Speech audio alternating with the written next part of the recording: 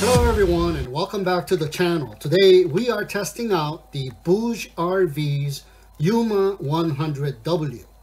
It is a CIGS or copper indium gallium diselenide thin film flexible solar panel, and I have the 100 watt solar panel with the pre-punched hole version here today. It also comes in the adhesive back version as well. Now it has high absorption rate even in overcast, shaded, or low light conditions. It is flexible, so it can fit on flat curved surfaces. It is IP68 waterproof, and it has a 23% efficiency rating. So the 100 watt solar panel measures in at 40 inches by 24 inches. The thickness is only 2.1 millimeters or 0.08 inches. And it comes in at just 4 pounds. Very lightweight. It is also glass free, so nothing will break even if you stand on its surface. It is also available in the 200 watt version as well, in both the adhesive back and the pre-punched hole versions. Now the maximum power for the 100 watt panel is 100 watts. The maximum voltage, or the VMP, is 25 volts plus or minus 5%. The maximum current, or the IMP, is 4.01 amps plus or minus 5%.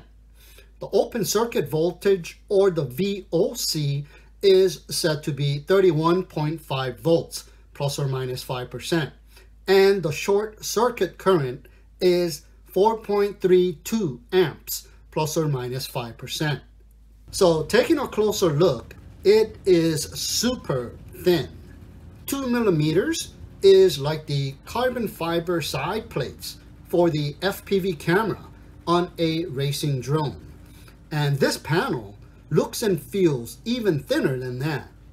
Now, it is equipped with the industry standard MC4 connectors. And if you have one of these multi-connector cables sold separately, it will be compatible with various types of power stations and solar charge controllers. And because of the industry standard MC4 connectors, you can connect more than 2 of these solar panels in series to increase the voltage, or in parallel to increase the amperage. Okay, so I got the solar panel on an angle facing the October sun, and it's a very nice day.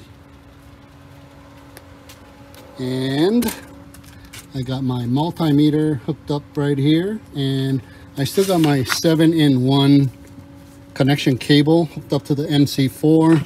So I'll just use the Anderson plug here. Easy access. Let's see, going down. Come on. Okay, so the open circuit voltage I'm getting is 25.8 volts. Okay, still got the solar panel on an angle. This time I got it hooked up to a power station with the 7-in-1 cable. So let's check it out. What is the incoming wattage? 92% full. Incoming wattage is 100. I just briefly saw it, and there it is, 103 watts. Not bad. It will be full in 72 minutes. That's pretty good. It delivers what it promised, 100 watts plus. Nice. In October sunlight too.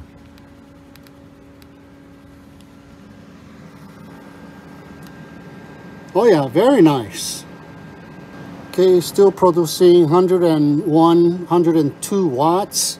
And incoming amperage is 4.69, 4.70 amps. And now let's check the voltage with a load. Okay, So it is 20.1 volts with a load. So the reason you buy one of these thin film flexible solar panels instead of the regular hard framed traditional solar panels like these is that you don't need to have a bracket to mount the solar panels to whatever surface you are mounting it on. So I have here 3 100-watt hard framed solar panels on the roof of my van, and they are mounted onto the roof racks, which works fine. But just take a look at that. It screams solar panels. And where there's solar panels, there's either a power station that it is hooked up to or a battery system with an inverter that it is hooked up to. And in my case, I have both. So the hard panels let everyone know that you are either camping in your car or living in your car like some people do. Now the good thing about them are that they can be tilted even after they have already been mounted, depending on how they are mounted, of course. Now it isn't very aerodynamic even though they are tilted. I have them tilted not for aerodynamic reasons, but to get more sun exposure when I park facing the sun during the winter months. Now these thin film flexible solar panels either gets mounted via the adhesive that it already comes with or via the mounting holes. So they can be mounted flush onto the surface, which makes them super aerodynamic. And the solar panels are not going to be visible at all from the ground.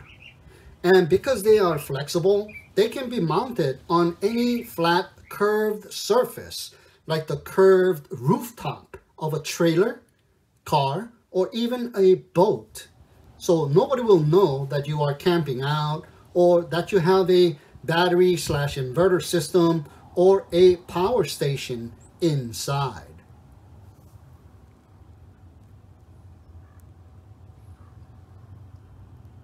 So one of the negatives is that it cannot be tilted once it is mounted, unless, of course, the surface that it is mounted on can be tilted, like a camper rooftop. Now, but the positive thing is that it is lightweight, particularly for that particular type of a surface mounting. And another negative is that it gets hot due to not having a space between the solar panel and the mounting surface for ventilation to cool it down. So you win some, but you also lose some benefits versus the hard framed solar panels. So that'll do it then for this video of the BougeRV's Yuma 100W, the CIGS thin film flexible solar panels. So I thank you so much for tuning in and watching. Have a great day, and we'll see you again next time.